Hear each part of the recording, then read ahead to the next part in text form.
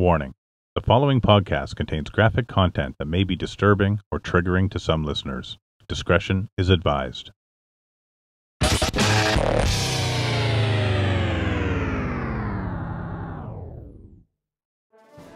The papatangosierradelta podcast is available free of charge thanks to the support of Cracked Armor.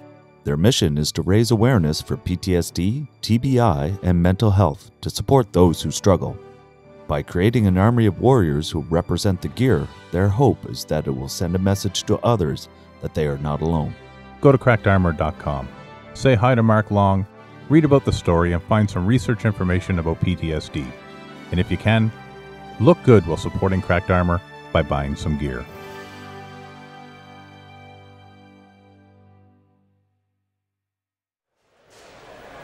(10-9). Did you say Papa Tango Sierra Delta? 10-4. There's so much left to do, so many things I wanna say, and I say, don't make the change. If it rains every single day, I'll fight to blow it all away.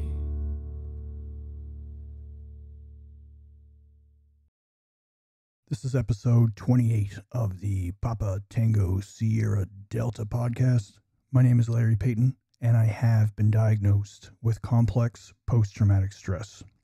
I've been saying for about the last decade that when I die, I want to be cremated, and I want my ashes to go to my paradise, my special place, somewhere I love. The one place in the world that I really don't have any shitty memories associated with. The one place in the world that I've actually been able to truly relax. That place is Hawaii. I'm bringing this up today on account of what's happened in Maui over the last few days. If you haven't seen, western part of Maui has burned. And I mean burned. It's absolutely horrifying. I have friends over there. Luckily, I know that Garrett Marrero, who is the owner of Maui Brewing, is safe. I've seen him post. I have another friend, Patrick Weltz, who is the brewer for Waikiki Brewing on Front Street. I have not been able to contact Patrick. I know Front Street and pretty much all of Lahaina is completely destroyed. Front Street is it's just a remarkable place. Well, I guess it was a remarkable place. It was absolutely beautiful, just very old shops there. Had a huge, beautiful, very old tree. There was Waikiki Brewing. I just recorded a podcast there about a year and a half ago for one of my other shows that I did a while ago called Brewers Banter. And it just, man, I can't believe it's destroyed. The fire traveled rapidly on account of Hurricane Dora being just off the island. And I saw the winds were well above 80 miles an hour. That caused the fire to just jump all over the place. Burning embers apparently were going up into the sky and starting fires a mile or more away from where the original fire actually was. It continued and it burned hard. I've seen videos of people stuck in traffic jams in cars with fire just all around them. Right next to them. You can hear the fear in their voices. Some people had to actually jump into the ocean. They had nowhere to go. They were caught. They were trapped. And they jumped in the ocean just to stay alive. Take into account that they had a hurricane going by. So the water was rough. It was not a safe place to be either. Again, my understanding is Lahaina is gone. And I don't think much happened in Ka'anapali, which is where we typically stay, just another maybe 10 minutes down the road from Lahaina. My understanding is there was some burning that got close, and I'm not sure if it hit Kihei. I'm not sure if it hit Wailea. But there's a lot lost in Hawaii. Worse than property being lost, and certainly such carnage, is the fact that as of today, there's been 36 people that have died as a result. There were people with severe burns, critical condition that had to be flown off Maui and taken over to Oahu for the hospital in Honolulu. It's devastating. Especially when you consider how beautiful it is there. And the land is beautiful. The ocean is beautiful.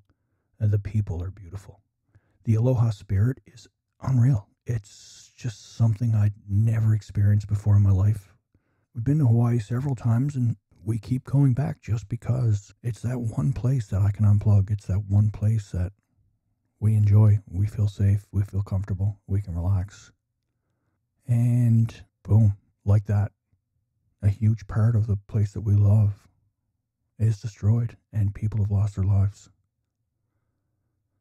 I'm really not sure what the hell is going on this year. I mean, in the past, I don't know, maybe two and a half months here in Nova Scotia, we've had wildfires that were out of control and devastating. After almost a week, we got some rain, but then the rain just didn't stop and it kept going and going. Short time after that, we had rain here.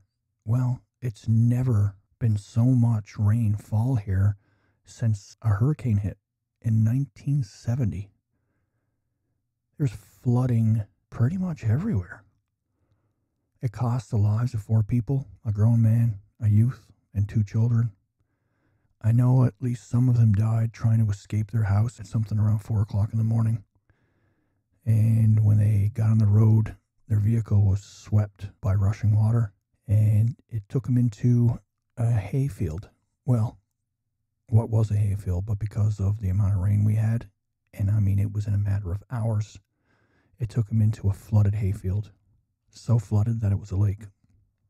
Wildfires in British Columbia that have cost the lives of 2 young firefighters.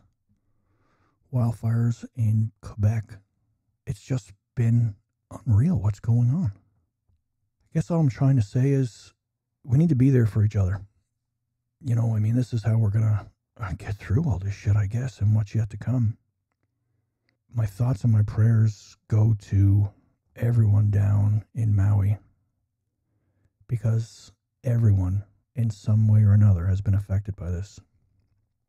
My thoughts and prayers go to families of those who have lost loved ones, and as well as families of those who yet are unable to reach their loved ones and are terrified without knowing if they're alive, if they're suffering, if they're in hospital, or if they're dead.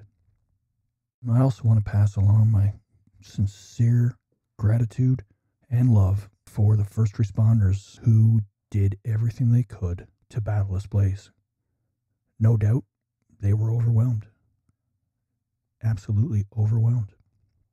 To the firefighters in Maui, thank you for everything you did. I know you did your best. I know you did. And although sometimes it may not feel like it, you guys and girls did an amazing job, and it could have been significantly worse. To the police officers that were out blocking roads, getting people out of homes, trying to keep everyone safe, thank you. Again, you did all you could. And to the paramedics, well, there's a lot more lives that would have been lost if it wasn't for you. Thank you very much for what you have done. And for, again, everyone else in Hawaii, everyone else in Maui, thoughts and prayers are with you. Be there for each other. Help each other, watch out for each other. Let's take a quick break. Please leave a rating at your preferred podcasting service. Hey, you know what's even better than a rating? If you take a moment to actually write a review. That'd be awesome. And we are back from the break. Thanks for sticking around for the remainder of the Papa Tango Sierra Delta podcast. On this episode, we have husband and wife team, Andrea and Lawrence Christensen. Lawrence is a retired member of the Canadian Armed Forces. It's great to have you guys here. Welcome to the show today. Thanks, Larry. I just going to take a minute because I wanted to do this and thank you for what you're doing. It's fucking amazing. I was taken aback the first podcast I ever listened to, and I thought, wow, this guy's got guts. You know, it's real courage to throw ourselves out there and expose ourselves at what for me was probably my worst part of my life, and not too many people knew it. So I didn't have to share that, and I'm thinking it's the same with you. So Yeah, thanks, brother. I really do appreciate those words, Lawrence. I really do, and I do understand you, and I'm beside you, which I know you've listened to the podcasts, and so I'm confident that you know I'm beside you. I'm really glad that you guys reached out, and it's going to be the first time during the podcast that we actually have a husband and wife team on to speak for the one show, which is amazing because the reality is that a person who struggles with PTSD doesn't keep it to themselves. It bleeds into our relationships, our partners, our spouses, children, with whomever we live. The reality is, again, that other people get to experience post-traumatic stress along with us, even though we are the ones that have been diagnosed. So No, the families bear those wounds too, Larry. absolutely, brother. Absolutely. You know, it's so true. Absolutely. So you know what? Lawrence, let's start off because this story starts off with you. So if you could, please introduce yourself and tell us about your journey. I joined the military as a teenager, left high school to get on a train to Cornwallis, and that was quite a few years ago. I ended up serving for 28 years. My first 11 years or so in a combat arms trade. I did 84 months of foreign service documented in that first basically 11 years. So I was away a lot. My first injury, because I don't like, it's a traumatic injury, physical, mental, they're injuries. It's not a condition. But my first injury was in 1982, and we were never debriefed on any of it. It was just crazy. And I can remember thinking that I was a coward because I was so scared in the situation. We saved a man's life that we didn't know, but I lived with that feeling of being a coward because I was so scared, not realizing what real courage is at the time. And no one explained it to me. I don't believe anyone was able at the time. That's a long time ago. So I struggled through that army career, trying to prove to myself, because I don't know if anyone else thought I was a coward. They didn't know inside. They didn't feel those feelings, that music. And so I was always trying to do things, volunteering and doing the scary stuff that I thought was scary to prove to myself. But the other side of that was I couldn't sleep. I was a single guy and I was living in barracks and I'd live out, but I was always by myself because I was what I thought out of my mind. I was not sleeping. I'm angry at everybody. I'm yelling at people. I'm going out to bars to fight and just to validate a drink. And I mean, I started using drugs, and you know, I'm now in recovery. Been a long time since I drank or used. That's great, but a lot of that spilled over into behaviors. So I was just, and all that was, it was working to help my problem because it was numbing everything. I was instant gratification and being able to sleep. I get drunk, I can sleep because I drank so much I passed out. I was such a drinker, and everyone knew me as a drinker. We came down to Trenton to get on a herc to jump back to Anzio in Petawawa, and I came out of a blackout in the back of the herc, standing up, look this way, check your equipment, and I'm like, H, like, what's going on? He goes, don't worry, man, we dressed you. It's okay. And then he turned to another guy and got him to check his equipment because he didn't trust me to check my equipment. Like that kind of lunacy. And just still going on every day. Get up in the morning, PT, half drunk, and or high. Drinking tequila first thing in the morning to make your day because that gave me the courage that I thought was courage, and it wasn't. I was just getting worse and worse. And volunteering for deployments. Can't wait to go on that next deployment and it was a never-ending battle that I was losing, drastically losing. I ended up joining the Air Force because that's what everyone was doing. We remuster and, get a trade so you can use it when you get out. And I get to the Air Force and I'm building engines for Boeing 707s and Hercs. And I ended up one morning coming in and I wasn't drunk. And everyone told me, maybe you need to go to MIR, go to the hospital. You don't look that good, man, because I didn't have anything to drink that morning. Wow. And that was kind of a click in my head. Yeah. So I asked for help. I ended up asking for help then and getting it. And I still hadn't met my wife because I stopped drinking because that was okay and it was good. So I'm going to be fine. But then doing the behaviors and like meeting people and the sexual addictions and still raging and trying to be that tough guy. It was just, like I said, it was an insanity that had me. And still no one is pointing a finger till I was in treatment.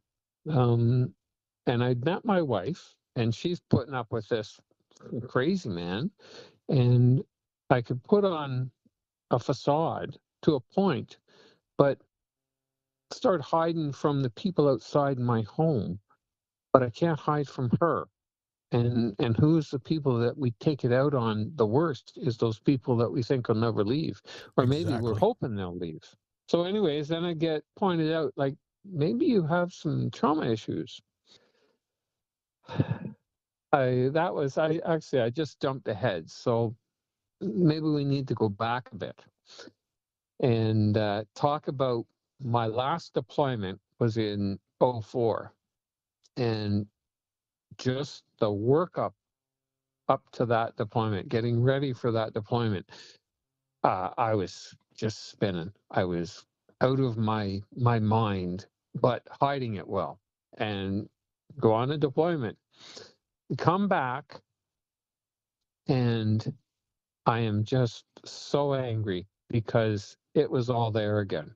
What I'd been pushing down, what I'd been thinking I was dealing with, it was all back. I was yelling at I had like a 4-year-old son, and there was one morning he didn't want to wear a specific shirt, and I heard him in the bedroom with Andy, and they were fighting about it because he wanted. And I stormed in there, yelling at this little kid, this tiny little person, like I was going to rip his head off.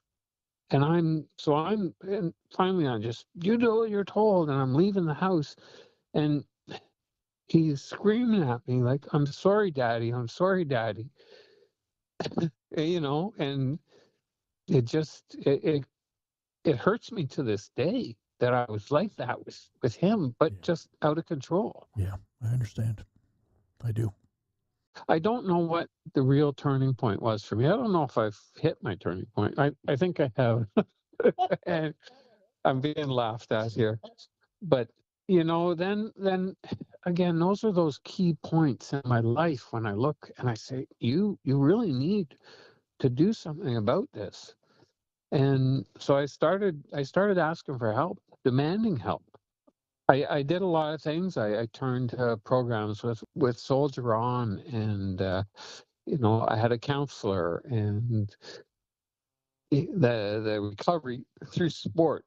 I think pretty athletic.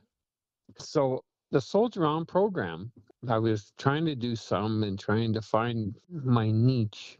Andy's just prodded me about horses, because I went and did their Saddle Up program. I met a gentleman, Paul Nichols is his name, and he founded Community for Veterans, and he rode his horse across Canada, stopped along the way, brought horses with him, and had veterans ride with him across Canada, like in little legs. And I heard about this guy, so I went and saw him here in Trenton. They did a stop at the Repatriation Memorial here in Trenton, and I wanted to see this crazy guy riding a horse across Canada. So I ended up riding with him into Old Fort Henry in Kingston, and it was almost comfortable being on that horse and being talking to him. He was kind of like he was us. He had done some time in Bosnia, and he was in the pocket, and so he faced his own struggles. And you know what? His wife, I use a phrase now that his wife taught me.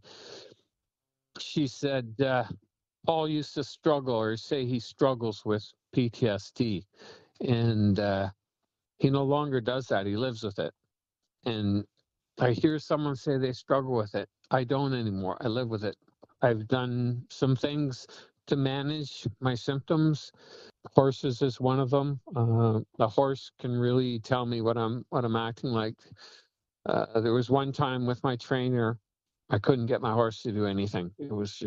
But it was one of these days that I was off, and I was angry, and I was just in my head spinning around. And she said to me, how are you feeling? Are you okay? And I said, well, I got a little bit going on. She said, you know what? Maybe go calm down, take your time, took a break, came back, and all of a sudden my horse was better. Well, it wasn't my horse was better. I was better. I did some grounding, and so I get all over the place. Like I said, I'm not all that sure. Like I said, sport really helps me, and there was my counselor knew that I was kind of physical. I liked PT. I liked working out. I ran a lot, and she suggested there was a winter sports clinic that's put on by CADS, Canadian Adaptive Winter Sports Snow Sport, in Calabogie. And they spend a week every year in February, and they get veterans on skis or on sit skis, or there's snowshoeing, there's any winter sports, sledge hockey, and we go out. So she suggested that I contact this guy because they were looking for participants this one year. And I'd never skied. I skied once in Germany and was really drunk and didn't make it down the hill and just took the gondola back down because I ended up drinking the day away. So anyways, so I'm on the phone with this guy. He's like, so yeah, it's there and here. And so I said, well, what's the cost? He said, oh, no, there's no cost. It's all covered. You just need to get yourself here. And then he says, is your spouse coming with you? I'm like, my spouse, right? Because I'd done this soldier on stuff, and I've done all these other things that were just about me, just about the injured veteran. And I said, well, I don't know. I think so. I think she could come. And I asked her, I called over to her, she said, well, I guess, yeah. And I said, so what will she cost? Nope, no cost for her either. I'm like, wow. Wow, I was right. Yeah. This is unusual, I'm thinking. So we get there, we drive up. Calabogie's not far from us, 3.5 hours or so. And we're pulling in, and I look at the hill, and I'm like, there's no way. Like, I've got some physical injuries, and there's no way I'm making it down that hill. Like, you guys are out of your mind. And it was Sunday. We did a meet and greet Sunday, and I stood at the door of this room that all these people were in that I didn't know and I wanted nothing to do with.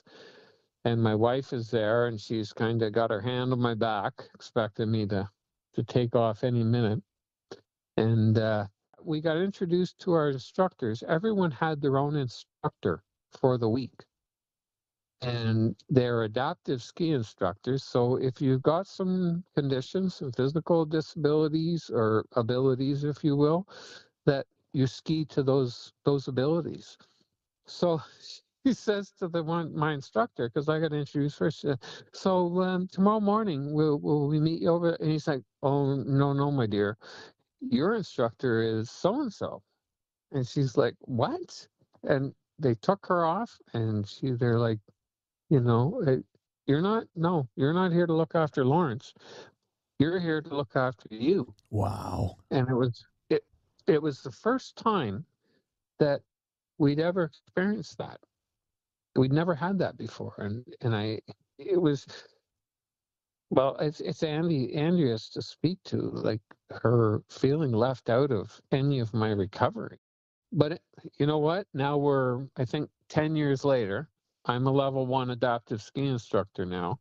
I've worked with another program here near Trenton with kids with physical and cognitive limitations, and we get them up on the hill skiing. And I go now every year to the Winter Sports Clinic, and I get my peers on skis. And they're like, "I'll never be able to do that." I'm like, "Yeah, you will, because we'll make sure you do." And it was such a sense of accomplishment and normalcy to do that and feel the adrenaline of participating in something and a lot of veterans, members, we like that intense sport, I think. There's a friend of mine who was a SAR tech, and I met him through that program. And he had been injured and had some physical limitations. And I remember once he put skis on, he was there. There was no limitations. You couldn't, I could barely keep up with him. I mean, we got GPSed one time on the hill at like 85 kilometers an hour. And you would never have known this man had to, he could barely walk across the room. I had to help him step down the steps. But as soon as he got his bindings in, it was crazy. I learned so much in that program. That's amazing. It's not just amazing. It's life-changing is what it was for me. It was one of those big points. Then I'm sorry. I'm sitting here and my wife is prodding me. She's pointing at my first service dog on the floor. I was released from the military in 2009, medically released. This is not easy for me. I didn't want to get out. I was a soldier. You can take the boy out of the army, you can't take the army out of the boy. I didn't want to get out, and I was unceremoniously Friday done, and I was devastated. I didn't know what to do. I struggled, and we adopted a dog from the Humane Society, a big Newfie girl, and she and me became inseparable. I didn't go anywhere that she couldn't come with me. And she passed. We didn't know how old she was. We didn't know any history about her. So, we kind of gave her her best life. She ended up with a big lymphoma, and we had the vet out, and she passed on the front yard. Wow, I'm sorry. That's tough. I'm sorry. Yeah, it was, you know what? It's the only way to stop that pain is to not have a dog, and I have 3 right now. So I agree with you 100%. Exactly. Again, that dog, at one point, I was ready to leave. I was, sitting out on a rock, and I'd made that call in my head that, everyone would be better without me. And I sound like a blubbering idiot, but it's that intense, and anyone that's felt that intensity knows what I'm talking about. And then I look down, and she's sitting in front of me, looking at me, like just not making a sound, just looking at me. And I thought, well, there's someone or something that wants me. And I mean, it sounds terrible that it wasn't my son, it wasn't my wife, it was this stupid dog. Lawrence, there's a lot of people that's going to resonate with, because, I mean, ultimately, I don't know, dogs, there's a different connection with animals. I think a lot of times, again, we know that we're not being judged. We know we can be who we want to be. We don't have to try to be better. We don't have to try to wear a better mask or a cleaner mask or a clearer mask.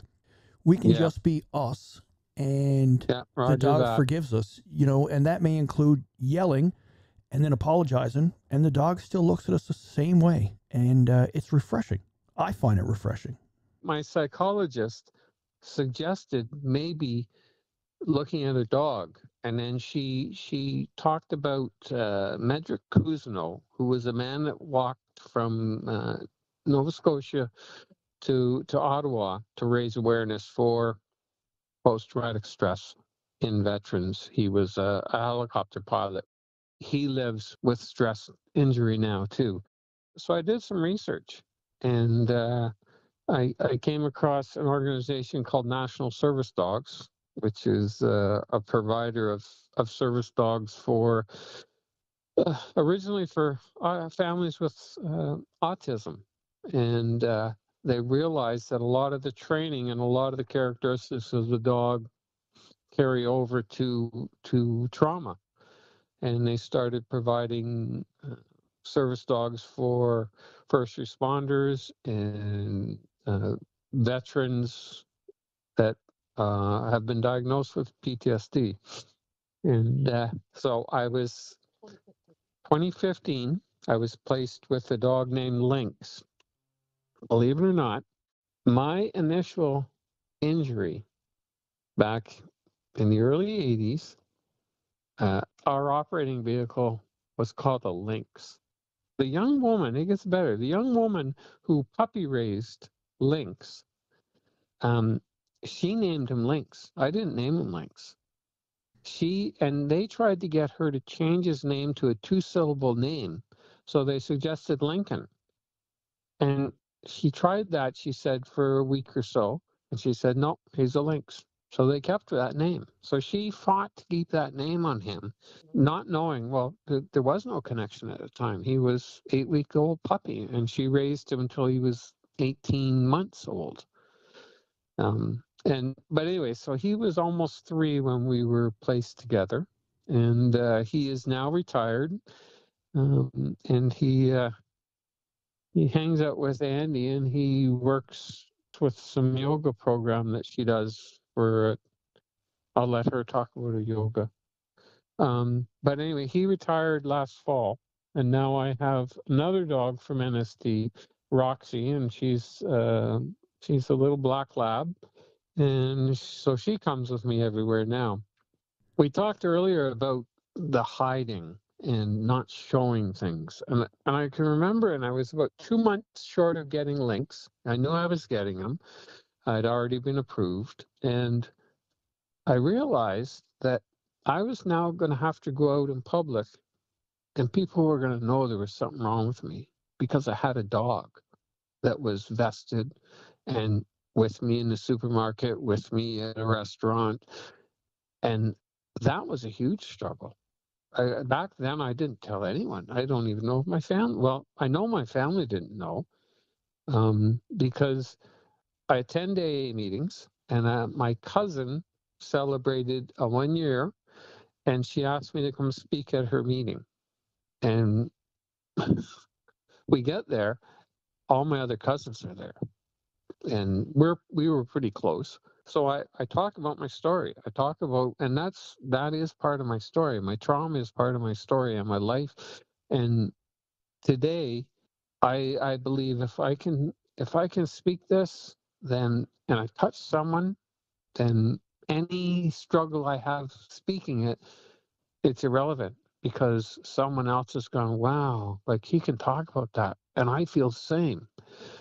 Back to my initial non-debrief on that last mission. We're going to open up junior ranks so you guys can go have some drinks and calm down a bit. Like, that was our debrief. It's crazy. Yeah. I'm thankful today. I don't believe that goes on in the military. I think it does. I'm not sure, because I'm not in the military anymore. I'm not in an operational unit, so I'm not exactly sure. But God, I fucking hope it doesn't. I hope they debrief properly. And I can remember coming back from a deployment, and we all sitting in a big auditorium, and here's your forms. Your social worker is going to talk to you. I was in the Air Force at that time, and they had handed out a questionnaire. One of the questions was, "Do you feel any stress? And are you sleeping okay?" And I answered, "Yes, I am." "No, I'm not sleeping okay." "Yes, I'm drinking more." And thinking, okay, I'm kind of reaching out here. I never heard a thing back. So all lip service. It's funny because I had a friend of mine that you talked to in 2019. We were teammates at Warrior Games, which again is another of those recovery stories for me, but not for my wife and my son. It was a struggle for them, and it's another one of those focus on the member, the injured person. I'm not making it a family thing. But and did I say this before? Andy said to me, maybe you should reach out and you could do something like that. And I'm like, oh, maybe you should do something like that, because that's a different perspective. I'd heard a few of but it was always talking to that member, the injured person. I know you had one wife on. I think it was 14. Claire Sobkowicz. And yeah. yeah. So, but speaking of which, kudos to him. Like, what a story, man! I've got some cracked armor now, so That's and great. it's a beautiful. It's beautiful stuff. It's amazing. I love it, and I wear it often. So There's some things that you've said in there that I find obviously remarkable, and I really like to touch on them some more for the listeners before we go over and hear Andrea's side. But you had mentioned for a long time nobody knew, and you didn't want to tell anyone, and it got to a point where we're talking much further along to where you now have a dog that's meant to assist and help, and you had a big concern again that all of a sudden people are going to know. And the reason I'm asking you this is because pretty much everyone, inclusive of myself, struggle with this at some point. I mean, and there's people that don't ever get over that struggle. And I guess what I'm trying to do is just put out there the realities of, here's what I was afraid of. Here's what I was concerned about. Here's what I didn't want anyone to know. Are you able to share those things about you? Why it is you didn't want people to know? well, it's a stigma. I didn't want people. I thought I was a fucking coward. Yeah. Because I didn't want anyone else thinking that. I'll share another story with you. There was a gentleman I met on the train going to Trenton to get on a plane to go to Cornwallis. I met this guy there, and we hit it off. His name was Al Wright. We went through Cornwallis, both posted out to Calgary together. We went to Germany together. We did a couple tours together. We lived together. We never had a falling out, me and Al. And we knew each other. He passed last year and I was there basically when he passed. We were close. I'm going through Veterans Affairs for an award for my PTSD because someone had pushed me towards it. I called him because I was doubting that any of this had happened. I thought, the one incident, there was a couple incidents, but I called him one night, said, I gotta ask you something, buddy. And he's like, holy shit, yeah. And because he was there, and he said he'd never told anyone either. Like, two guys that are that fucking close. Yeah. And we don't even share that with each other. That's how much of a stigmatism it is, and it's fucking bullshit. It is absolute. Friends are deep throating their fucking 38s because some asshole is making you feel like you shouldn't say anything, that you're a fucking less of a human being because you reacted to a horrible incident in a very normal way. Sorry, I get really choked up because there's no reason for that. No, no reason at all. I agree. And the fact that you are, Lawrence, I mean, anyone who doesn't know you personally gets the importance of what you just said based on the emotion and the tone that was there. So I applaud you for that. And I was the exact same way. I have, fuck man, 20 years. 20 years I was going, knowing that I had a problem, knowing that it was, and pretty much figuratively going, I'm thinking it's PTSD, but fuck, I think everyone who does this job has PTSD. I was never diagnosed. I kind of threw it out there and left it. But I didn't tell anybody that. I certainly didn't go speak to, you know, a colleague, some of my best friends that I work with, some of my best friends outside of it, my wife. Like, why? I mean, again, like, I agree with you. You feel like you're a coward. You feel like, what the fuck is wrong with me? I'm the one that protects people. It's my job to protect. It's my job to protect my family. It's my job to protect and serve my community. Yep. And I do that. I Absolutely. do it, right? And so I don't know where the disconnect personally with me was, because the reality is I was terrified most of the time, especially when I went into dangerous calls. Fuck yeah, I was terrified. But I kept moving forward. Yeah. That's the reality. And it took me a long time to realize I wasn't a coward. I kept doing what I need to do. It's just, it kept cutting and cutting and cutting until it finally became the death of 1,000 cuts. It just left so many scars. And so I applaud you, brother. I applaud you big time, because I concur with you completely. It is absolutely fucking brutal. And that stigma, it just fucking eats us alive.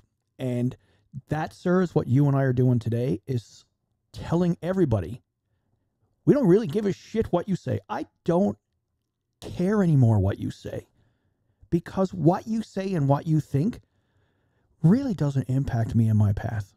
You agree with that? Absolutely. Well, how can I not? I mean, I hear you say that, and I think in my head, and I've said it to several people, fuck you, because you don't matter. I matter. And I'm not a coward today. I know I'm not. I wasn't a coward back then. Right? We were scared, we were on the edge. We still did our job. And most of us did it well, very, very well, even though we didn't want to do it anymore. That intensity that, I don't know, keeps us going. I'm not sure that I didn't want to lose my career. Absolutely. Look, the other side of it as well is that when we're in the shit, like, that's the thing, is I have no problem saying as well. When I was driving to a call, scenarios would go through my head, and I was constantly just thinking what I need to pay attention to, what I need to think about, what I need to watch out for, blah, blah, blah, blah, blah. When I left the call, reassess, take a look at what could I have done better, what could have been fantastic, what could I have prevented. Fuck, I forgot to look behind that door, and that could have been bad. And so I would think and think and think. The point I'm making is, during the call, stoic, completely level-headed, doing the job, not thinking at all about my safety, not scared at the time. I was just in the shit. And I truly believe, I spoke to a U.S. Marine who had served over in Ramadi and Fallujah and Helmand province. Ugh. And he said the same thing, is that this is a guy who, within a year, redeployed because he wanted to, from Ramadi to Fallujah. And that was his thing, was that he was struggling with home. And he felt like he always had some unfinished business. He felt it was, when he was in that, his mind was more active because it had to be. It didn't have these periods of inactivity for him to think shitty things. And so I agree with you in terms of when you said, yeah, you just wanted to get back. You wanted to go back. And taking it away from you and exactly as you said, to be unceremoniously done, that's fucking insulting. It was devastating to me. I was totally crushed because I felt useless, because I wasn't wanted anymore after so many years of doing that. And yeah. Absolutely. And so, Andrea, where do you come in on this? I mean, obviously you come in that you meet this gentleman and then things start changing, I presume, at some point when you start realizing that he's struggling with some issues. Yeah, well, so we met in, say, 2000. Yeah, we met in 2000. By 2001, we were living together. I was pregnant. Oops. And but in the first, I would say, couple of years of our relationship, I mean, I knew there were things he didn't want to talk about. I knew there were places he had been or different things that had happened that he didn't like to talk about. I could see him sort of kind of having a bit of a visceral reaction to it. So we just didn't talk about them. Like I changed the subject. And he was pretty good at, kind of switching gears and, redirecting so that, he could kind of squash it down a little bit further because it had crept up a little bit. So, I thought, okay, well, that's fine. We just don't talk about those things and things will be okay. I also figured out pretty quick that he didn't like to go to places that were very crowded. I remember one time out though, friends of mine were playing, there was a band or something playing at a bar in Kingston, and we had been invited out. And again, I didn't know anything was preventing him from coming to this crowded bar. So we went to this crowded bar. But I remember at one point in the evening, and it was some guy out on the dance floor that just happened to look our way. And Lawrence didn't like the look on his face. And I remember turning and looking at him. And I remember thinking, he is not in this room with me anymore. He's gone to a completely different place. Yep. Because I remember it like it was yesterday, and it's probably 20 years ago. And then in that instant, Lawrence was headed across the dance floor. Yep. Because he was going to rip that guy's head off. Oh, I know it. Yep. Afterwards couldn't even really explain to me what that was about because he wasn't there. He was gone, like to a completely different place. And so, it kind of adding up all those things and yeah, there had been some pretty bad stuff go on early in our relationship. And there were times when I thought, what am I doing here? Like, I can't continue. But I remember, to be honest, I don't even think he knows this, but, sitting on the couch in what is now my living room, but at the time was his living room because I wasn't yet living with him and I knew I was pregnant. I hadn't told him yet. And there were just some things going on because of his addictions and stuff like that. And sitting on that couch, he wasn't home from work yet and trying to figure out the fuck was I going to do? Yeah. Because I knew I was pregnant and I was pregnant with, with a baby for someone that, for reasons unknown to me, really wasn't treating me very well. Yeah. Well, so I remember thinking I could just call my parents in Kingston and tell them to come get me and he'd never have to know. wow. This is pretty deep and I'm probably freaking my husband out because I don't think he knows this. But that's how bad it was. That, and again, I had no idea. I didn't know it was PTSD. I just knew that I somehow had ended up with this military guy who just was really fucking messed up. And at that point, I thought maybe I had just, landed with another jerk, right? Like I didn't have the greatest track record on relationships. But something in me told me to just kind of tough it out and see what was going on. So we got through some stuff. And again, I always knew there was something was going on and I didn't quite know what it was. And then he went on the deployment in 2004.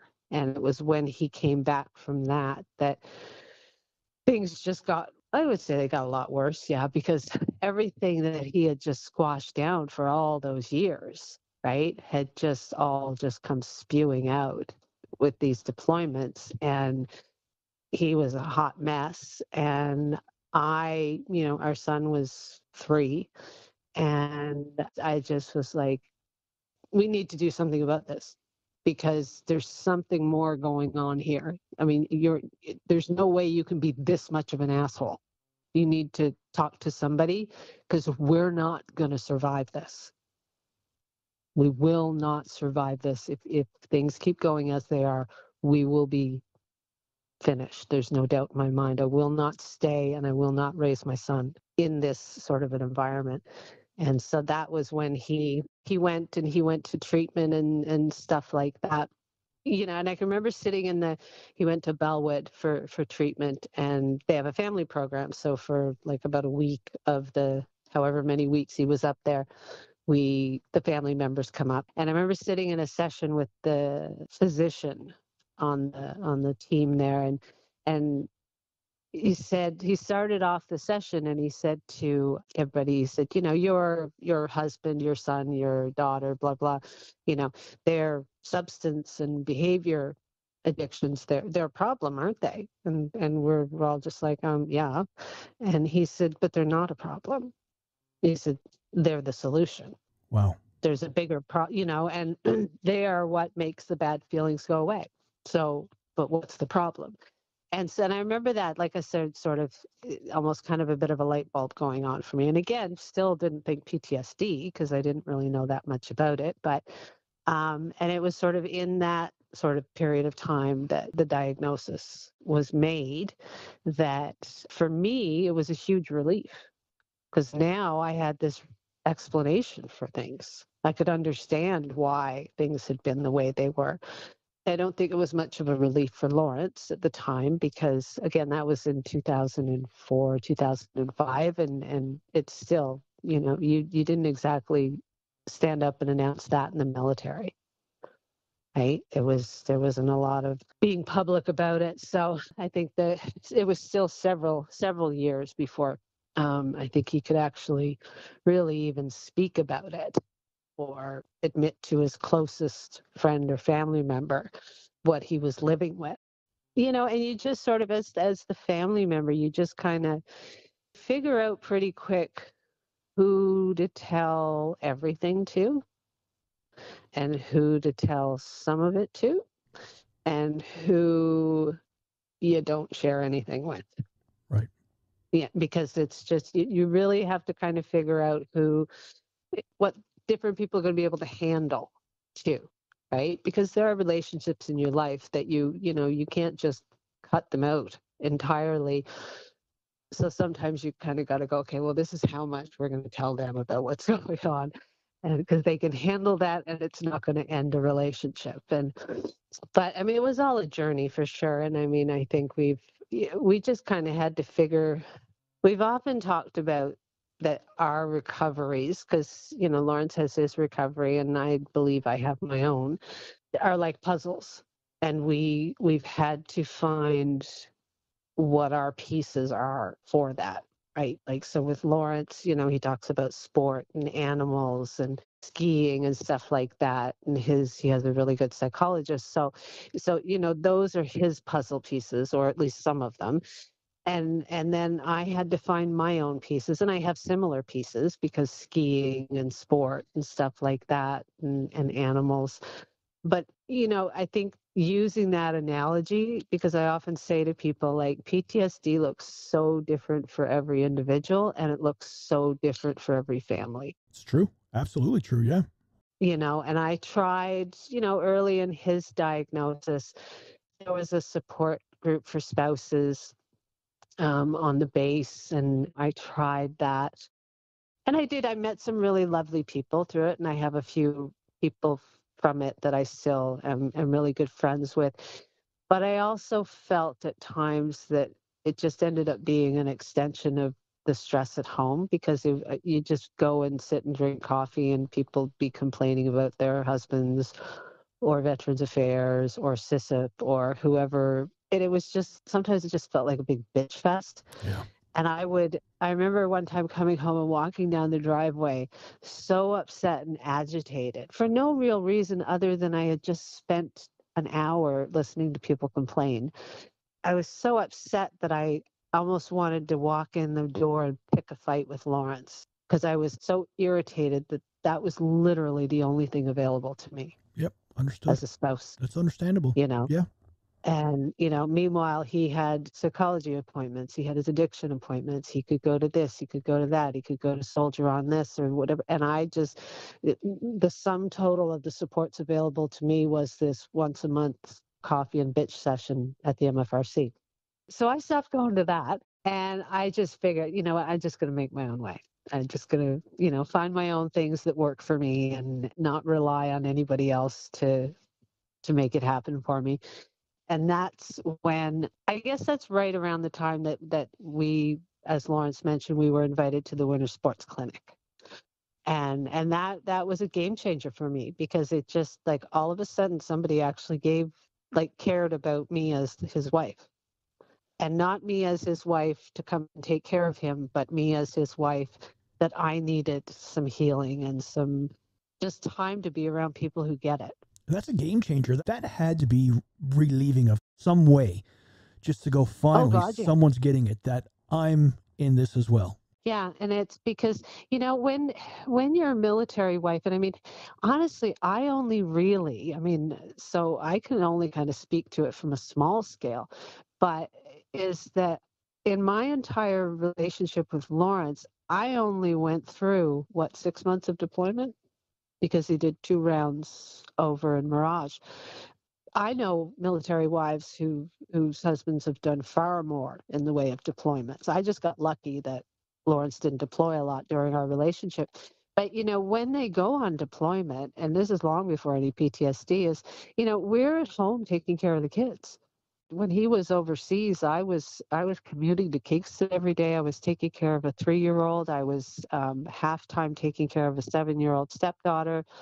I'm here doing it all, and I mean, not saying that he's not having a rough go over there, but at the same time, it's like we are 100% on duty all the time. And then they come home, and then there's that huge adjustment period of, okay, well, I know that's how we used to do it, but here's how we do it now. Or here's how we do it when you're not here. And so you kind of get through that, but then all of a sudden this injury comes up, right? And so it's like, okay, let's handle this. Let's do this. And as Lawrence was saying, like, the spouse and the family members, we're the safe ones, right? So they can go out into public and they can put on the face and be charming and amiable and all signs, that there's no problems at all. But when they come home and they feel safe, that's where they can just not always be nice. Yeah. You know what I mean? 100%. Like, yeah, the mask comes up. be Yeah, an asshole. absolutely. Because we're the safe ones. Yeah. Absolutely. And so you're kind of, and again, you're dealing with that. So it's like, okay, well, we'll figure this out too. Well, then all of a sudden there's all these programs for him. Like, he can go fly fishing. He can go ride horses. He can go do this. He can go do that. Right. And again, thrilled to death. I'm so happy that he has it. I'm really glad for that. So I hope that it's never perceived that I'm not appreciative of the fact that there are all these programs for people who have sustained injuries and that sort of thing. That's great. But it ends up making it even worse for the family members who are still sitting at home handling everything all by themselves. Yeah. If that makes sense No, at all. it makes perfect sense, because, again, you are dealing with this too. So the injury also becomes your injury. And so it would get to a point, I can see anyway, where, again, you're home, you're taking care of everything back at home, the finances, the house, raising the children, making sure they get to school. I mean, it's a full-time job, just like you said. Yeah. While Lawrence is on deployment. Is he working his ass off? Absolutely. Is he terrified? Absolutely. For sure. It's not about that, though. We're not talking about Lawrence right now. We're talking about Andrea, and Andrea's doing all these things. And then all of a sudden, Lawrence comes back, and I'm speaking figuratively on this, so I'm not saying this literally happened, but you hear things like, thank you for your service. I appreciate what you've done. But nobody fucking looks at you, Andrea, and says that. And the reality is, without you, Lawrence is not in the same position to be able to do those things, to be able to do his service. That requires you as well, but no one is saying that. And then no one is realizing what's going on behind closed doors. Nobody is realizing that the injury bleeds into you and the symptoms start affecting you. And then nobody is realizing that you may also need help. You may also need support. And that's problematic because ultimately, if Lawrence and myself, we are dependent on our spouses, well, we need to make sure our spouses have the support so they can maintain the strength that we need. Is that fair to say? Oh, for sure. Yeah. I know I've been offered and I have availed myself of counseling services at various points in time. And that's great, but I guess for me, what really was frustrating was just not being able to find anything else other than like, yeah, Veterans Affairs will pay for me to have 10 sessions, if I call and say I'm in crisis sort of thing. But otherwise, not really a lot available to me. And the thing is, I'm really fortunate. We are very, very fortunate that Lawrence can still work. So, after he was released, he became a civilian contractor for various different companies that contract to the military. So, we are pretty good. So, I mean, if I want, yoga does me huge amounts. Yoga has been key to my recovery. And so if I want to go join a yoga studio or go to a yoga workshop or retreat or whatever, I can pay for it. It's not a big deal, right? Right. But I have friends whose partners, because of their injuries, they'll never work again. And so they are completely reliant on their military pension and or their veteran affairs pension. And that's their source of income. So they can't go and, pay however much money to go to a yoga class or to join an art therapy group or stuff like that. And nobody's out there funding it, right? Well, I'm not going to say nobody's out there funding it because there is somebody out there funding it, and I'm going to get there in a minute. And so I felt like there needed to be something, especially because of the Winter Sports Clinic. That's what I always say, that I credit them with planting the seed, because finally somebody got it. Somebody got it that I, as the spouse, actually mattered. And I needed something, and they helped me get there. And so that was when I started sort of thinking, okay, what could there be for? And so I, in conjunction with my local yoga studio, I just approached them and I said, I want to do something. I want to do something because this is a military community, and I know there are people out there that are, and it's so isolating. It really is, especially when you're dealing with PTSD and addictions and stuff like that. There's not a lot of people you can talk to about that. No, you're right. Right. You're and right. So, yeah, you figure out who in your life you can share certain amounts to. But then there comes a point where you just can't share that anymore either, because a lot of times it's, you sort of get that look on their face or that reaction of, well, what, that's still a problem? Yep. Like, really? They still have PTSD? Yep. It's like, yeah. Right. Yeah. It's not a venereal disease. It's something completely different. Yeah, right? Exactly. Penicillin doesn't make this go away. Yeah. And so, I just went to my local, I knew what yoga had done for me. I knew it. And so I went to my local studio, who they're really good friends of mine anyways, and they're a military family. And I said, I want to do something. I want to do something for people in this community, and I want it to be free. I do not want anybody to have to pay for this. And she, being a military wife, she said, I'm totally in. You tell me what you want to do, and we're going to do this. And so we created this program here in Trenton. We called it Renew. And it sort of combined yoga, but all kinds of other things. Like we got someone to come in and do art therapy, and we got someone to do a sound bath. And so it was more about kind of bringing this community together. It's amazing. So that people could just come and you could just be there, and you're being with people who get it, and you're there as who you are, not as somebody's wife, not as the wife of an injured veteran, not as someone who themselves is injured. You're there to kind of reconnect with the person that you were long before all this shit came up. And I love that you say that you're not someone else's wife, because that has to be the annoying thing is, oh, it's Lawrence's wife. Fuck off. No, it's not. It's Andrea. Right? Like, yeah. Well, and I mean, I will admit at times I have defined myself by his injury. Unconsciously done it, but you kind of start doing that. Everything sort of orbits around that, and you decide what you can and cannot do, and will not, have based on that one dynamic. And I thought, if I can just create something where for like 1 or 2 hours, these people could just come into this space and not have to worry about that shit, and they're not there as anything other than themselves, then we'll be successful. Right. And Absolutely. so we did that. And the reason I take every opportunity to share this whole idea and concept is because I hold no ownership in it. And I want people to understand that it was so easy to do. It was having a conversation with, and in my case, it was a yoga studio, but maybe it's an art studio, or maybe it's a gym, or maybe it's whatever.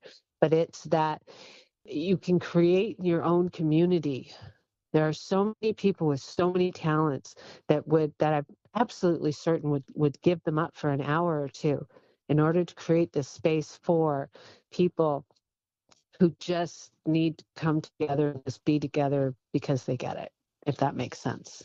Perfect sense. And whether it's for wives or whether it's for kids, and because children and families with PTSD is such a challenging group to tap into because it's such a wide age range and stuff like that. But having things for them, because as much as we'd love to think that we hid my husband's injury from our son, and I think for the most part, a lot of the dynamics we were able to kind of shield him from, which I'm grateful for.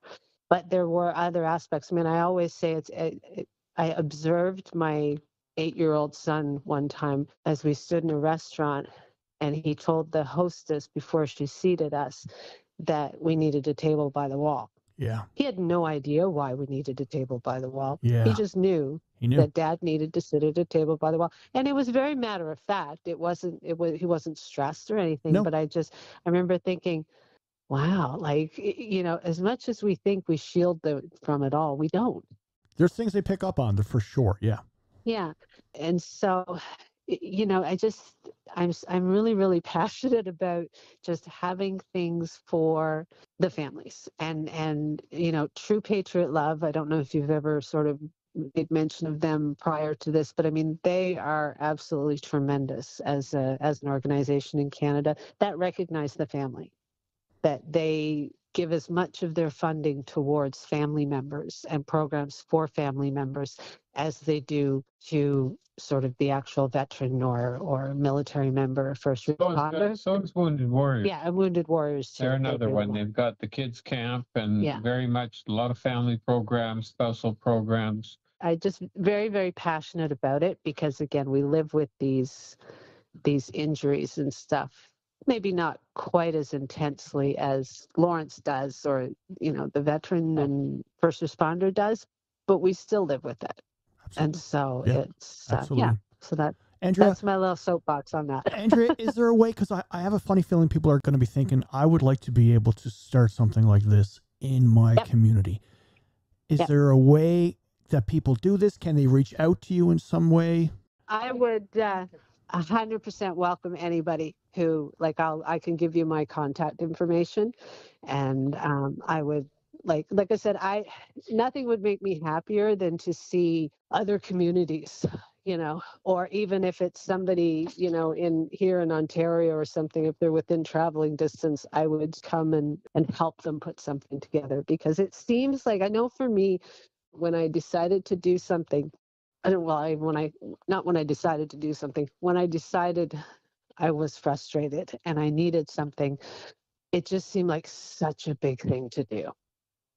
Like, what the hell was I going to create? Because, man, what did it even look like? And then I just thought, no, I'm just going to try something. And if it works, great. And if it didn't, it didn't, but at least I knew I tried. And so for me, again, because my basis is yoga, then I started there and we just built from that. But there's so many things that can be done either at low cost or even free. couple of hours of yoga or a couple of hours like doing art therapy or, going to a craft session or something like that.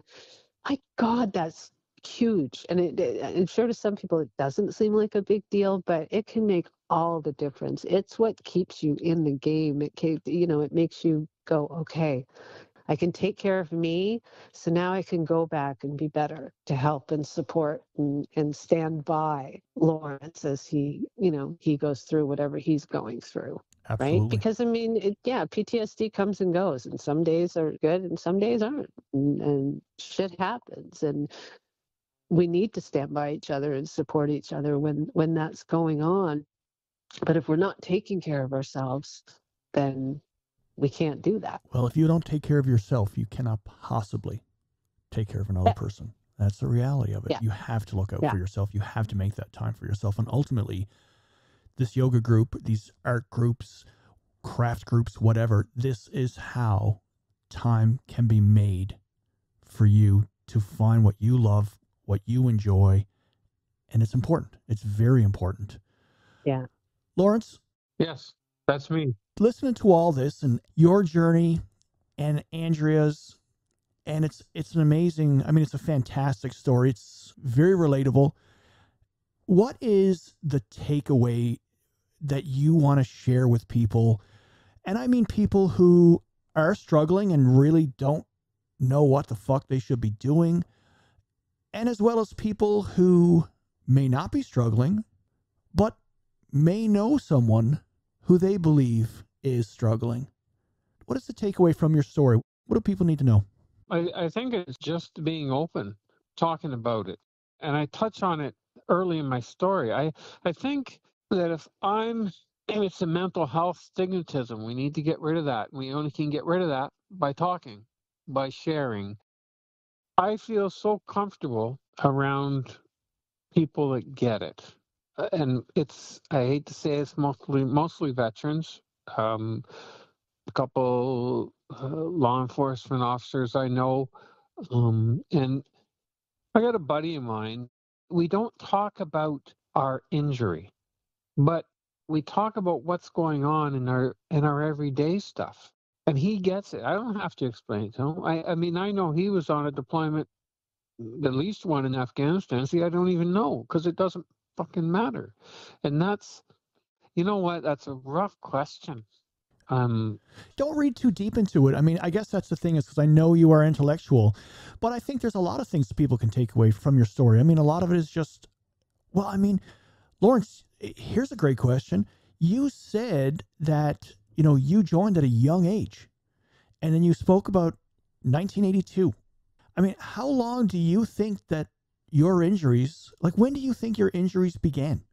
In 1982. I joined in 81. In 1982. That right? was my first injury. Right? Yep. 1982. And then... But I didn't limp. No. Right?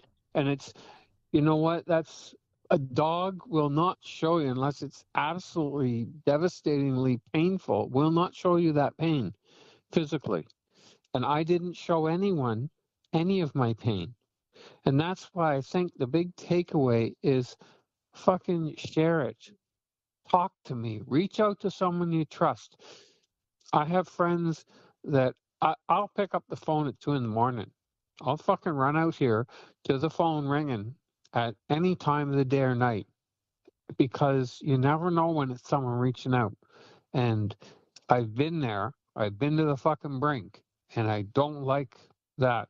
So share. You know what? We have my sex. You say that all the fucking time. And every time you say it, I say, thanks, Larry, because I know how important that is. And so I think that's, I'm sitting here thinking, what take away from my story? Take away from my story, stop fucking hiding. Stop hiding. I got a dog now, and I have a dog with me no matter where I go. And you know what? Andy said, when, okay, you're not better from PTSD. We do garbage tags here. How stupid this is. Everything's a story for me. My son, he takes the garbage out. It's one of his jobs. He's 22. He's going to university.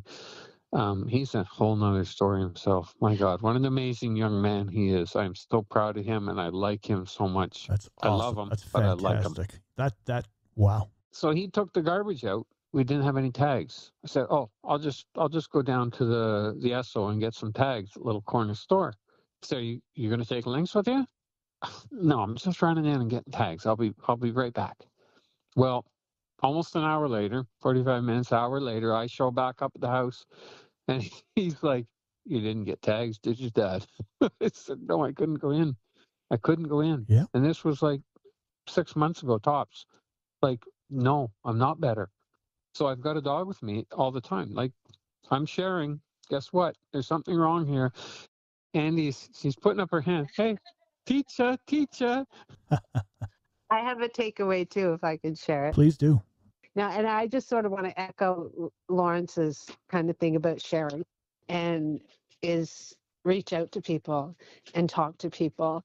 And, you will learn that can be a really great filter as to who you do and don't want in your life anymore. Because if you reach out and somebody doesn't get it or doesn't understand, then that's okay. Because somebody will.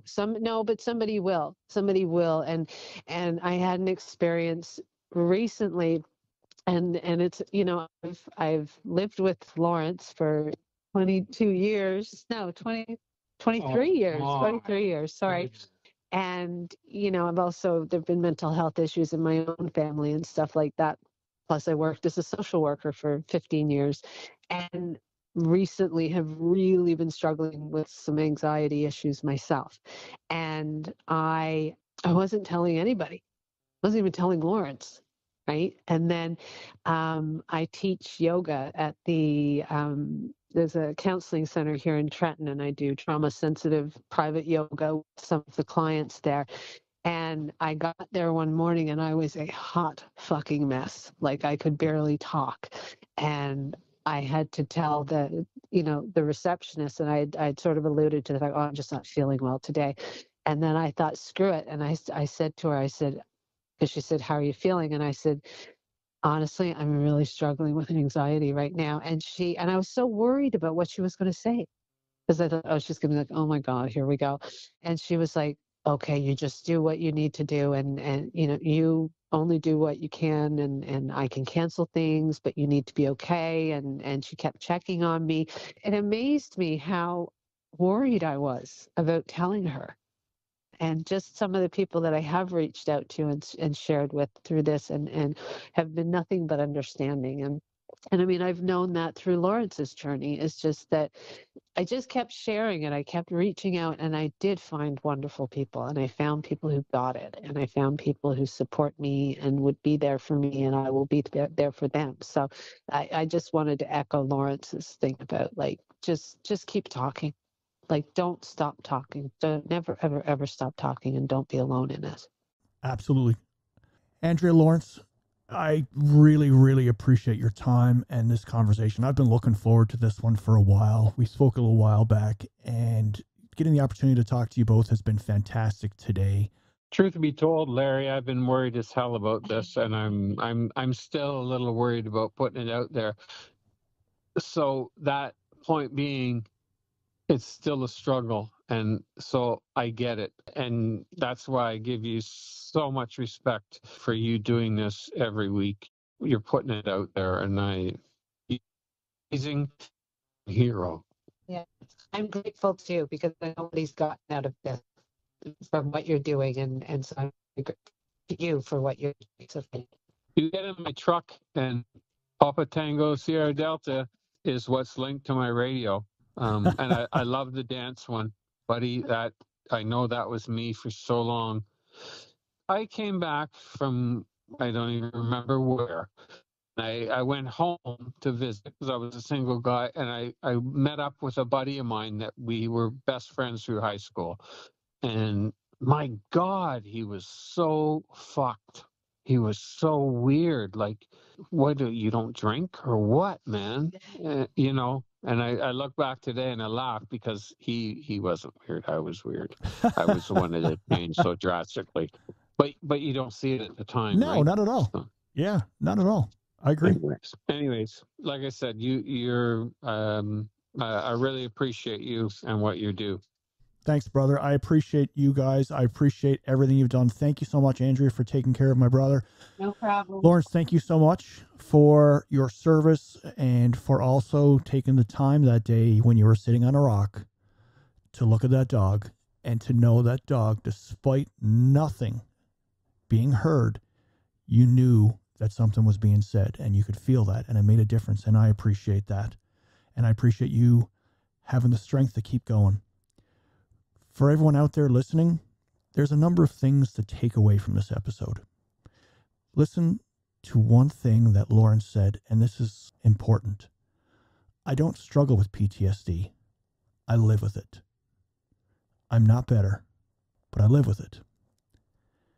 Lawrence may still be dealing with PTSD, and I believe he will for the rest of his life, as will I.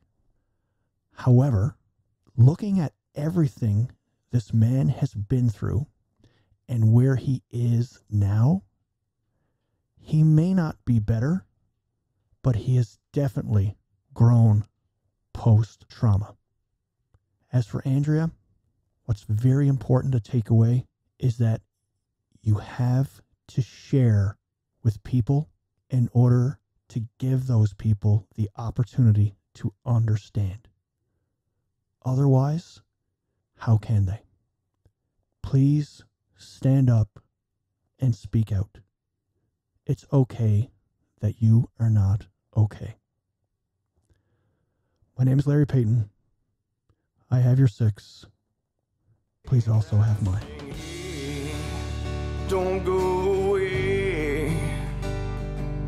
There's so much left to do, so many things I wanna say, and I say, don't make the change.